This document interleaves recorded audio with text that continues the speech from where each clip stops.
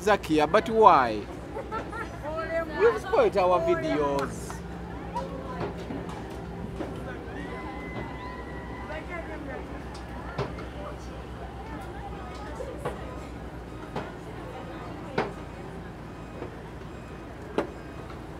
Oh, Musumba. Yes. Ngoya mbadde ng'omuyindi. Why?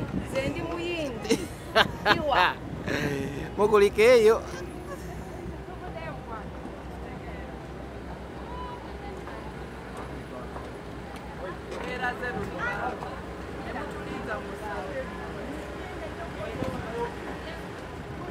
Abo bave mu bifaananyi byaffe oyo omusajja ave mu bifaananyi.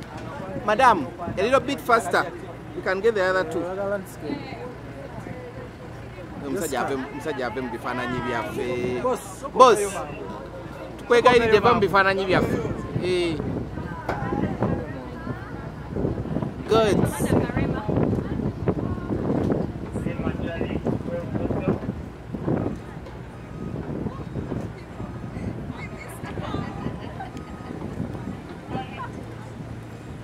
Team Karema, welcome back.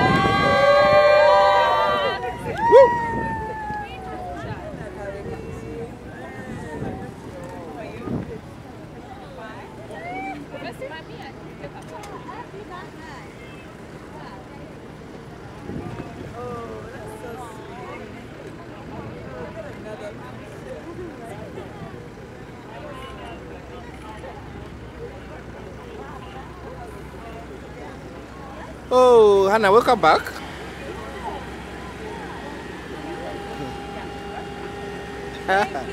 You're back? I'm back. Thank you. Welcome back. How was it? It was amazing. How has it been? The competition. Okay. Okay.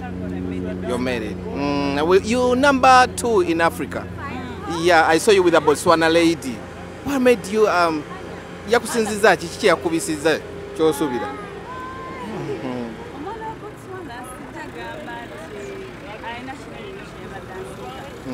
Everyone tried it, but always that is not what they're looking for in the person. But I think I did well because I was the youngest in that competition. Oh.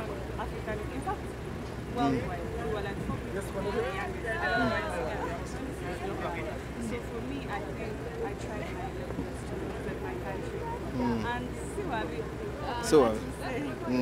8 overall. 8 overall. So it was a nice thing. The most valuable, that's a beauty with a purpose. Yes, in Africa, go wajitwawadeko. There were 4 people, and in Africa, okay. So for me, I think that was the most significant for me, and that made me very happy. My work is recognized, and not just beach.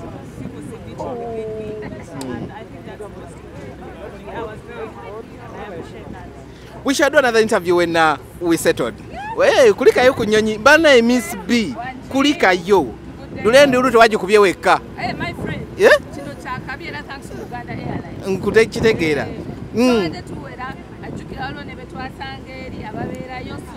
It was great. It was great.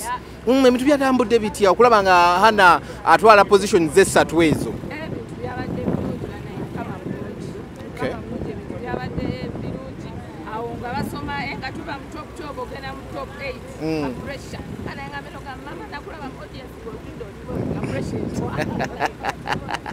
So with all the positions Hannah ze yatutte kitegeeza ki eri Uganda ne Miss Uganda? Ekikulu nnyo omanyi buli ensi like etatera nnyo kutuuka ewala bwetuukayo abantu babeera agala okumanya nsi kyeno esangibwawa eriridda waso Uganda kyongera ogiwanika waggulu. Okay, we shall add on from there.